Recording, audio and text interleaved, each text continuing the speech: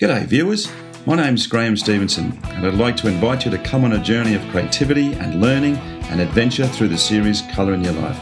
There's an artist in every family throughout the world, and lots of times there's an artist deep down inside all of us as well. So grab your kids, your brothers, your sisters, your aunties, uncles and mums and dads and come and see how some of the best artists do what they do.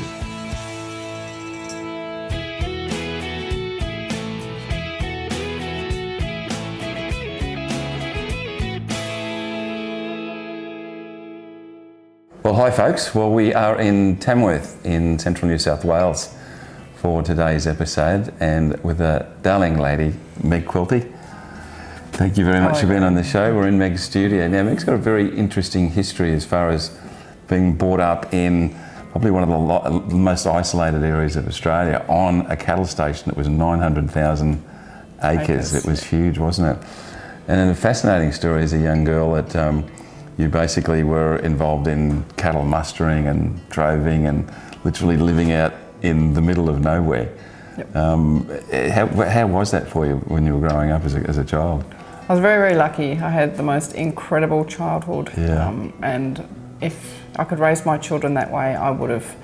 The days were fun and there was no phones or television or all those interactions that interrupt kids today. So I can say it was probably about the best upbringing any kid could ever have. One of the things that happened to you in your art career was you had a very fortunate situation one day where you walked into a gallery and there was a lovely lady there called Lucy McCann. Yeah. And Lucy and Barry are very good friends of Colour in Your Life these days. I've been on the show a couple of times. And you saw a piece, you said, I wish I could do that, and Lucy said to you? She said, well, can you write your name? Yeah. And I said, oh, can I write my name? I can write my name. She said, well, if you can write your name, I can teach you to draw. And if I can teach you to draw, I can teach you to paint. And I sort of went, yeah, right. Okay, you got your work cut out for you here. Anyway, she handed me a list of materials to go and buy. Come along to our workshop we're having. So off I went, with hundreds of dollars worth of incredible art materials I still use today. Fantastic. And yeah, I fell in love with watercolour, and she was right. If you can write your name, you can paint. It's fantastic. And now you teach yourself. Yeah. You do workshops, and also in the most magnificent home that honestly I've seen in quite some time. It's almost a heritage home, isn't it? It's an old, quaint 100-year-old home in Tamworth, but just a beautiful place to be, and actually in the studio, which is where you conduct the workshops as well. But today we're going to be watching Meg produce a picture of one of our iconic native Australian birds, one of the ratites, which is the emu. And I'm going to step out of shot as I normally do, and then got some interesting questions to ask Meg as well about little sort of quirks that you and I do, funnily enough, as far as, you know, using watercolour as well. But it's going to be a great day. I'll duck away and we'll let Meg start the situation. That's great.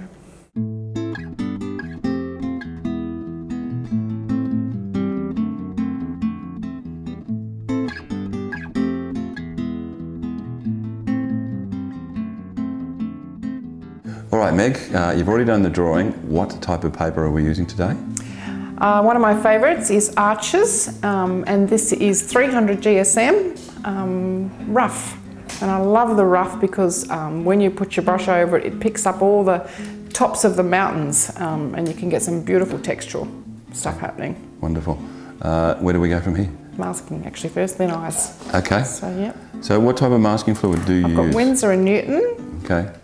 Now, we had a bit of a discussion before that you don't shake it, you just sort of slowly... Yeah, don't shake it. It often collects the colour at the bottom if it's the tinted stuff, but don't shake it, you'll end up with a lot of bubbles. So just gently roll it around like that because it's, And the tip I have is buy these beautiful little cook and dine salad dressing containers from Coles. You just squeeze it into there. And if you can get the childproof lid off, it's gorgeous stuff, isn't it? It's pretty ooey gooey. Yeah, I tip a little bit in there, and there's a couple of reasons to do that. Number one, so you don't have to keep shaking it. Number two, so you don't have to spill it, because if you tip a bit out, ooh, look at that. If you tip it out, it actually is a big waste.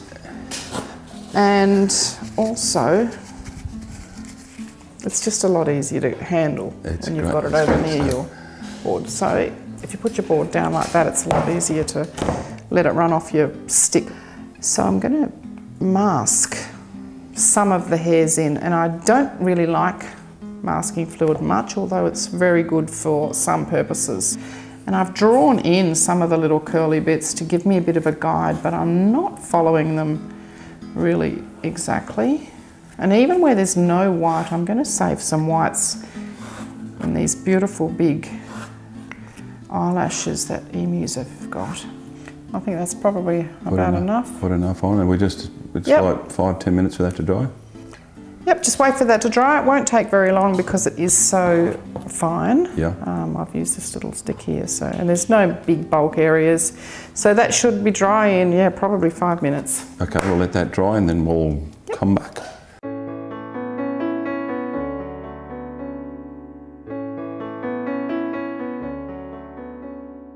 Well, the masking fluid has dried, and now you've got Schmincke paints that you use. And what sort of brushes do you use as well? These are synthetic brushes. They're actually McCann Fine Art brushes. McCann Fine Art, goodness gracious. And I absolutely love them. This is one of my favourites. It's actually a little, put it there you away. go. Take it with you. So, do Lucy and Barry produce those, or? I think they just put their names on them, but they're Da Vinci.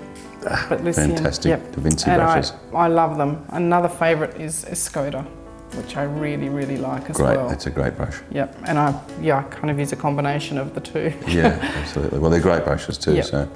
So how do we set the palette out? What do we do? Okay, I have some basic colours. I've got a few colours I use all the time: ultramarine blue, phthalo, cobalt, cerulean, magenta, that's cad red, and I have a deep red as well, burnt sienna, raw sienna. I have a warm and a cool yellow as well, that's cad and that's lemon, and that's actually sepia. Okay, more often than not, when I'm doing a portrait type picture, and this is, even though they're emus, it is a portrait, so I start with the eyes because, I don't know, I just think they're nice to be looking at me while I paint, basically. Basically, you're creating the character before you do the rest of it. Yeah, and I always, where possible, always do the eyes first. Okay, I'm going to use raw sienna to start with. Yes. With a little bit of cad yellow in it as well, just to warm it up further. I'm actually going to put a tiny bit of burnt because it's a bit harsh. I'm going to save my whites. That's one of the most important things to do. The next thing I'm doing is, while that's still damp, I'm getting burnt sienna, and it's quite warm in here, so that's drying quite quickly in my palette. Yeah. And I'm going to put straight on top of the yellow, right over the top of the pupil, and I want it to have a lovely soft edge. And before that gets too dry again, I'm going to put the pupil in. So a mixture of ultramarine blue, fairly thick consistency, not straight out of the tube because it wouldn't move, and I want it to move a little bit. I don't want it to lose itself by going on too wet, but neither do I want to have a crystal clear, sharp edge. Okay, that will do that one. Same again for the next one. So the same raw sienna, a bit of cad yellow, making sure I keep my lights. I just keep looking back at that because although I've drawn the map with all my pencil lines, sometimes I forget. I'm following the lines fairly closely that I've drawn, but I'm not being too precious about it because it doesn't really matter what shape those little glints of light are, as long as they make sense. I like the lightness you have in your work. You're not heavy with the watercolour, you let the paint do the job that it's got to. It's all about the water, isn't it? Yeah. If you need to stop and start in a painting, I find all you've got to do is soften an edge, and you can go back to it later. But if you leave a hard edge in the wrong direction, you have buckleys of covering it unless you've got a big dark later. Also, some of your work being influenced by a young woman living on a cattle station. There's images like bovine margaritas and drought quencher, and there was obviously a lot of cows that were needing water out there at some stage, I'd say. Yeah. There were always cattle at troughs or cattle stuck in dams or... These are Brahman crosses, these cattle? Brahmans, as far as I know, but they could be a mixture of all sorts. Yeah. Okay, I'm working my way down the beak here, and primarily it's cool colours. So I'm sticking with the base of the ultramarine blue, and I'm warming it a little with burnt sienna, and that makes this grey combination, blue and red, and burnt sienna is a red, so you've got your blue and your red equals purple, which is grey. If it's too pretty, add a bit more burnt sienna. Just being a bit careful to put in the values, which are quite important. The values are the lights and the darks, because if you don't get the values right, it'll just look like a flat, one-dimensional thing. So yeah, I'm sort of watching you. You're continuously going from water to tissue to paper, water, tissue, paper, so that you can control. It's a bit of a dance between them. Controlling that water and that pigment. Yeah, it's a bit of a dance, and the tissue is invaluable. And also I do actually use my cloth as well if there's way too much water. Yes, it's just a fine balancing act, isn't it? Yeah. So rinse, and that dirty water and a clean water, so that gets the bulk of it. And if I want pure water, it's just got to be clean. And I'm going to soften that bottom edge. You can see how that gives it a roundness there, and I want that to be up there as well. Now you've got a picture here called Barnaby. Barnaby. That's a sheep. And the local member in this area is a gentleman called Barnaby Joyce. Sorry, Barnaby. You actually showed him this picture at a function, is that correct? Yes, at the Currabubula. There's an annual exhibition, Red Cross exhibition at Currabubula. And yeah, he was there, and anyway, I showed him. I hope he was impressed. And also a really fun piece as well, the Seagull's Picnic. Yep. It's like you've only got to leave a bag of chips around for 2 seconds and they'll be gone, as we all know. But that's a great picture as well. Just going in with some darks so that the beak stands out. If you put a dark in behind, you can counteract that by going in quite dark underneath. Just going to wash this down now. Lots of water. Like that. I'm just keeping the little bit sides of it slightly wet so that I can come back to it when I'm ready. Yes. Okay. I like to mix my colours, well, I shouldn't say mix my colours on the page, because I'm not mixing them on the page. They're mixing themselves on the page. Because if you do it in the palette, they can end up being quite dead looking and flat. Even though you can get a very pretty purple or a very pretty green, if you mix it in the palette, it will be a solid colour, as if it's come straight out of the tube. So no matter how pretty it is, it's still a bit boring, I think. Okay, I'm going to move over to this eye now. He's only got one eye, yes, but same principle as before. I'm just going to put all of the raw sienna over the whole area like this, except for the highlights, not putting it over the little chinks of light that need to be there. You've got some other wildlife pieces here as well. Yep. You've got one called Galar, and I think the Galar might be called Gary. Yes, Gary's another version of Gary. Gary the Galar. Galars are gorgeous. I spent some time in Galargambone. Yeah. So that's, I guess, maybe why I like galars. They're a very iconic country parrot. Yeah, I mean, probably one of the most popular parrots we've got. They're beautiful. I love them. They're just so comical. And then you've also got in your wildlife series, you've painted a giraffe, and also another piece called Hey Ho, which is an elephant walking under an acacia tree, which looks great. It's a great piece. Now, apart from Barry and Lucy being great influences on your career, another one of our good friends that has influenced you as well is Joe Zbugvik. Yes. Probably regarded as the #1 watercolour artist in the world. He's incredible. He's very, very skilled, Yeah, no two ways about it. And also John Lovett, who's a very, very talented man also. Fantastic colours and looseness to his work, which is what I love about his stuff. Very talented.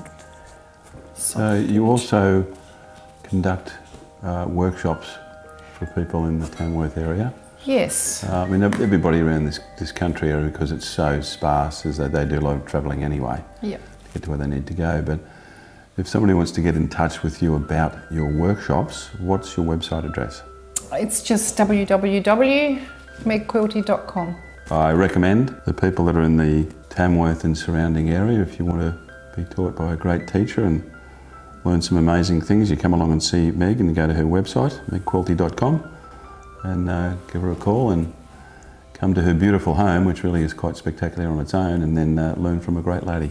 Now, you also love painting your beautiful daughters, all 5 of them. Yeah. And you've got one piece here called Coco Chloe, and Chloe's a budding artist herself. She's got an Instagram page as well, too, doesn't she? Yeah, she's very, very clever. She's got a completely different style to me, but she does some amazing work. Amazing work, and yeah. And that is at Coco Chloe? Coco Chloe is her Instagram name. Okay. And she does some pretty cool stuff. And you've got some other pieces here. Molly, your youngest daughter, with her dad, Daddy's little girl. Yeah, just a baby. It's a lovely piece. And then one that looks like a lot of fun, Bridget. And Bridget's obviously been up to some sort of mischief with a look like that on her face. Bridget was chasing baby goats. There you go. Okay, well, we've finished the second emu and we've got one to go. Yes, the last one of the 3 Stooges. Okay, I'm going to go back in the same way, being careful not to lose my whites of the eyes. You've been a very versatile artist in your career as well, and you've done also some beautiful florals, which I think are quite wonderful. You've got one magnolia, which was beautiful, the starkness of that white petal coming out. And then there's another one called magnolias. And then one that I particularly like, which is tulips. Yep. It's got a really soft, subtle pink hue going all the way through it. One of my favourite flowers, the tulip and the magnolia. Okay, so I'm moving down the neck a little bit here, bringing these beautiful colours, phthalo and magenta, and a bit of ultramarine blue into it. I think they're beautiful colours. And this is mostly dry brushing?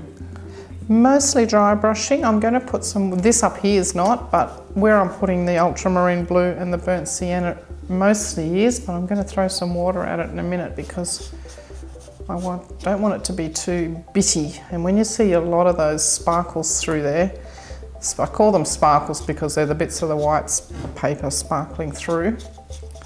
It takes your eye away from here because this is quite busy, so you need this flat wash.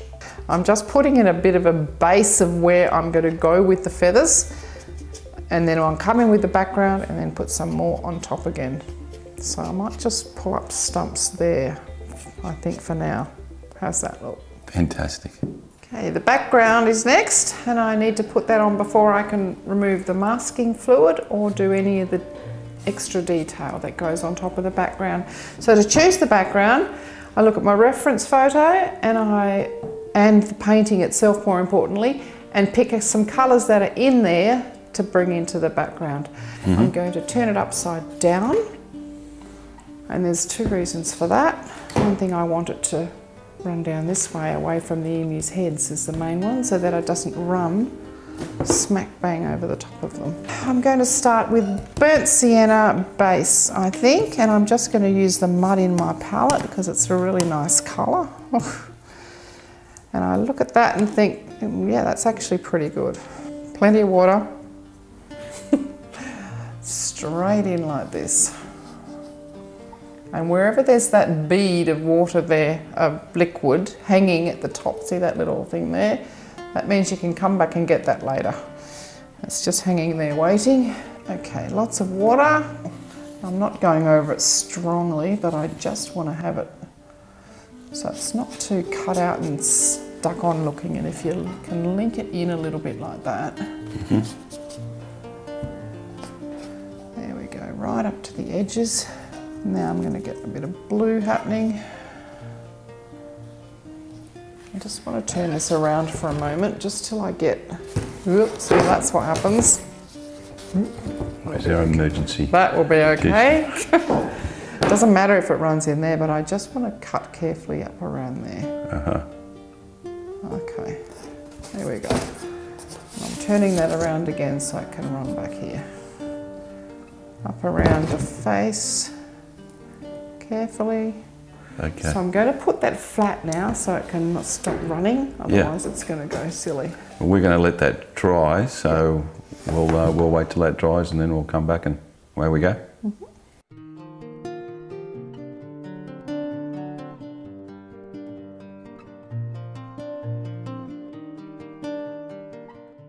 Okay, now we've got to the stage where we've dried all of that off. It looks fantastic, but we've still got the masking fluid.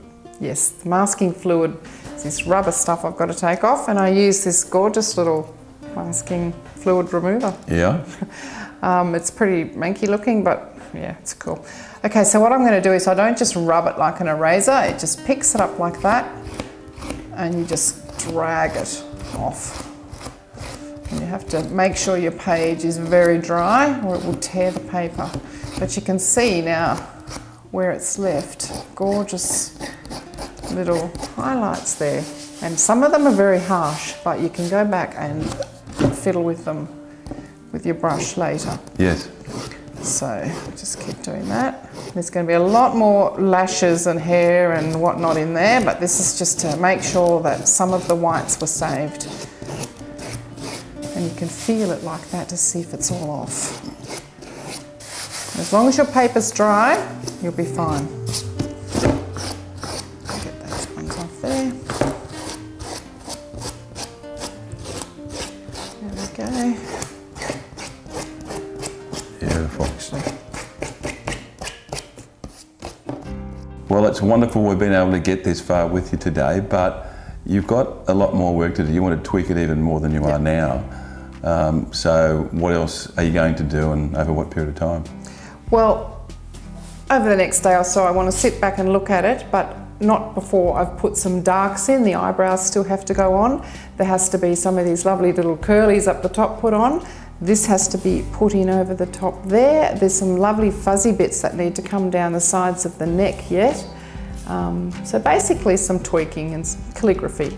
Basically the little darks have to go in, and then it should be just about finished. And because of the beauty of TV and editing, you can actually see the finished product in front of us now, which looks quite amazing. So, but well done. We had a fantastic day with you, Meg. You're an amazingly talented lady.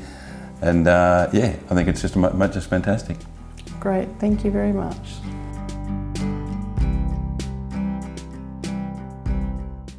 Okay guys, here we are at Tamworth. A little cool, of course, in the winter time, but we've had a great time. Thank you so much. Thank you, Graham. Having us on the show.